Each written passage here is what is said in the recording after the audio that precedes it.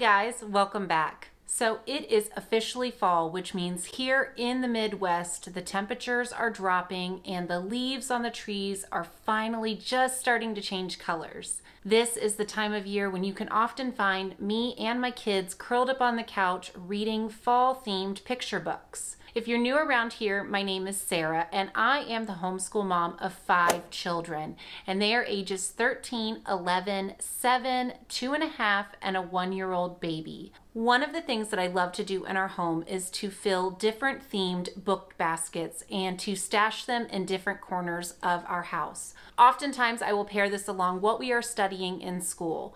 For instance, right now we are doing a unit study about oceans, so you will find a book basket in our schoolroom that is full of books about marine animals and sea creatures, ocean life, that sort of thing.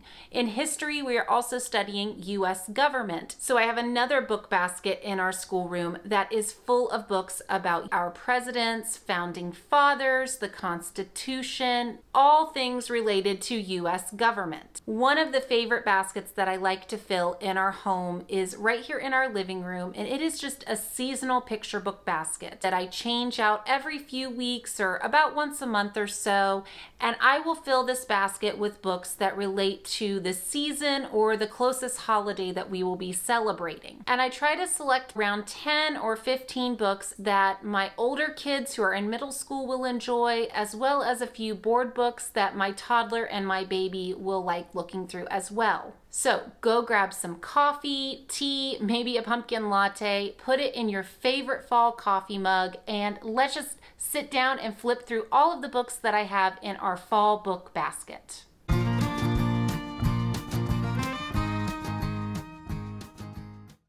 First up, we have Oxcart Man. Now, this is a great book to read any time of year, but because the first pages talk about the month of October, this is one that we really love to stick in our fall book basket because it has to do with harvest time. This book is a family favorite. It is a Caldecott Medal winner, and it follows along a New England farmer as he packs his cart with goods that his family has prepared all year long. This book teaches seasons, farm life, work ethic. It is a book that my kids just love reading every single year over and over and over again. Next up is the book Fall is Here, I Love It. This is actually the first year that we have had this book in our book basket. This book is actually part of a seasonal series done by the author and the illustrator. They have other books for summer, spring, winter. So I'm really excited to have this as our first one to read in the series. It tells a story told from a young child's perspective as he is helping out on his family farm in the fall, and just goes through all of the traditions and things that he does to help his parents during harvest time. There is information and illustration about farm animals, goats, pigs, pheasants, and also fall crops, apples, and pumpkins. The watercolor illustrations in this book are absolutely captivating, and I think this is going to be a keeper, one we will probably put in our basket every single year for now on. Next, we have the pretty popular book Countdown to Fall. If you have never read this book, it counts backwards from 10 to 1 as your children will learn about different types of leaves. Each time you turn the page, you're going to discover a new number, a new animal, and a fall leaf. At the end of the book, there are actually these additional educational sections that have teaching activities, quizzes, and additional resources to go along with the book. And this is what makes it such a great picture book if you are reading to children of varying ages. My middle schoolers love this book because they really enjoyed figuring out the different leaf identifications, while my toddler just likes counting backwards from 10 to 1. Next one is a newer book. It's only been on the market for a year or two. This is the first year we have actually picked it up. It is called The Scarecrow. It has a rhyming poetry-like text, and it tells the story of a surprising friendship between a beautiful scarecrow and a crow. As you read, you travel through all of the seasons and many emotions as you learn about kindness, loyalty, and friendship. Honestly, this is probably my favorite book that we have in our basket this year. The story is beautiful, the illustrations are great, and I just really love this book. The next book is Hiking Day. Now, we are huge fans of Anne Rockwell in our house. She is one of our all-time favorite authors. One of her other books at the supermarket is actually Ezra's current favorite board book. We read it multiple times every single day. So when I saw Hiking Day on the shelf at the library, it was a no-brainer. I just had to pick it up. This is a story about a young girl going on her very first hiking adventure with her family. And I think that Anne Rockwell's stories are so fascinating for young kids because she details the ordinary. In this book, she talks about what the little girl puts on to wear and how long the car drive takes to get to the hiking trail. She talks about stopping to look at the trail map. Just taking the time to really hone in on those little details that mean so much to young children is one of the reasons why I think Ezra and all of my kids have really enjoyed Anne Rockwell's books.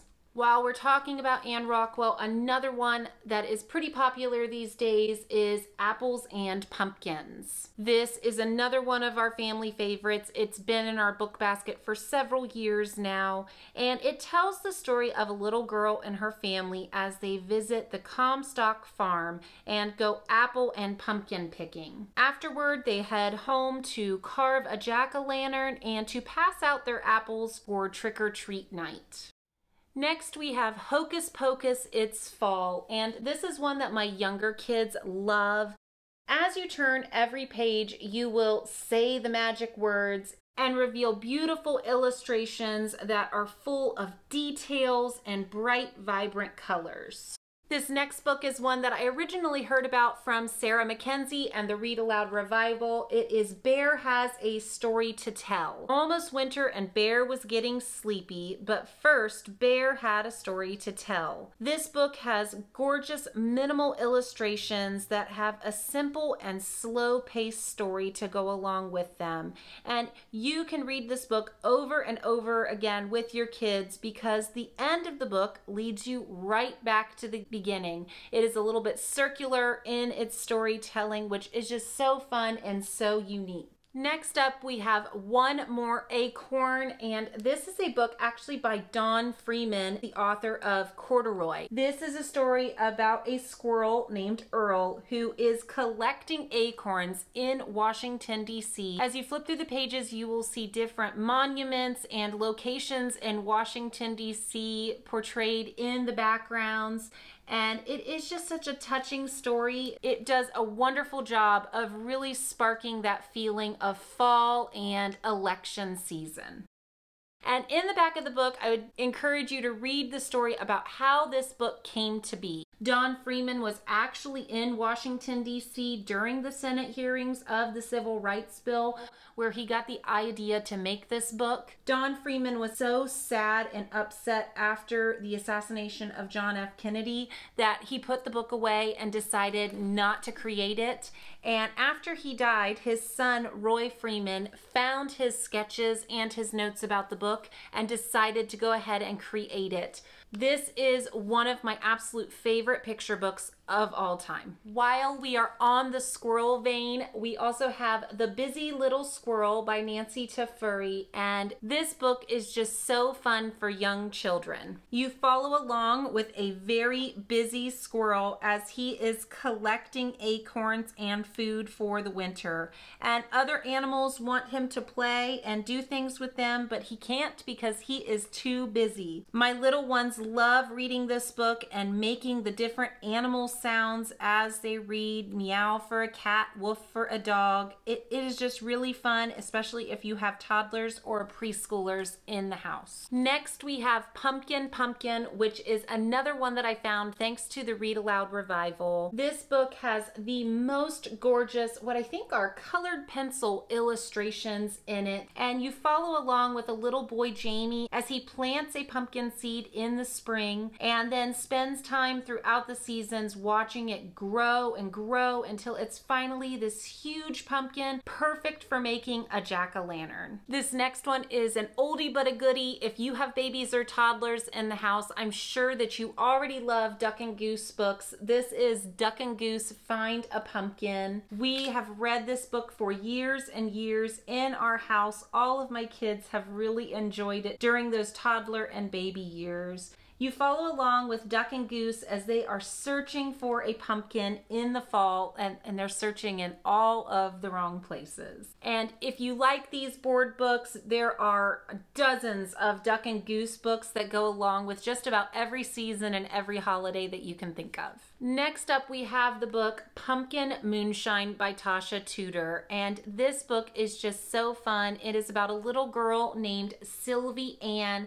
She is looking for the biggest, fattest pumpkin that she can find in the pumpkin patch. She wants to make a pumpkin moonshine or a jack-o'-lantern, and you're following along with her as she is trying to get this huge pumpkin home, and of course it gets away from her and rolls and frightens farm animals and even knocks someone over in the process. It is just such a classic fall board book that I'm sure you will love and enjoy as much as our family does. Last on my list is a picture book and poetry book combined. It is huge, it's really heavy. It is Sing a Song of Seasons, a nature poem for each day of the year.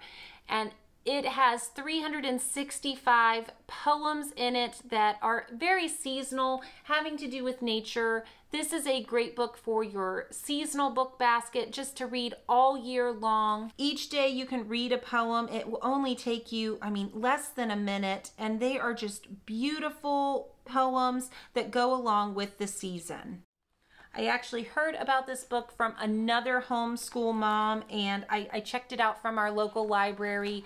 We have enjoyed it so much that I'm definitely going to have to purchase this one. Today's poem says, "Under the greenwood tree who loves to lie with me and turn his merry note unto the sweet bird's throat, come hither, come hither, come hither.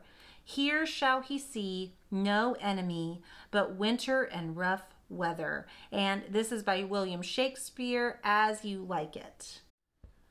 Okay guys, well I think that wraps things up for today. I hope that you enjoyed going through our fall book basket with me. These will be the books that are in the basket for the next few weeks or so in October, and then I will be changing them out to an apple theme, as our family will be going apple picking this month, and then it will be changing into Thanksgiving themes. And so I will make sure to go ahead and post videos as I am changing out those books, just to give you guys some ideas and inspiration for picture books that you could be reading at home with your kids. So if you haven't done so already, please subscribe to my channel. Hit that red subscribe button below. I have so many fun fall videos planned for the next few weeks. I'm going to do a soup week and share some of our favorite soup recipes with you guys. I'm going to do what's in my nature backpack as part of my nature's journaling series, where I share all of my favorite nature journaling supplies with you. And of course, gather round updates galore. Those are always on my to-do list, so there will be more gather round homeschool videos as well. And while you're at it, go ahead and give this video a thumbs up and like it below, and leave me a comment. Tell me what your favorite fall picture book is. I would really love to hear. I'm always on the hunt for new books for our seasonal book baskets. I hope that you are enjoying this fall season with your family. See you later.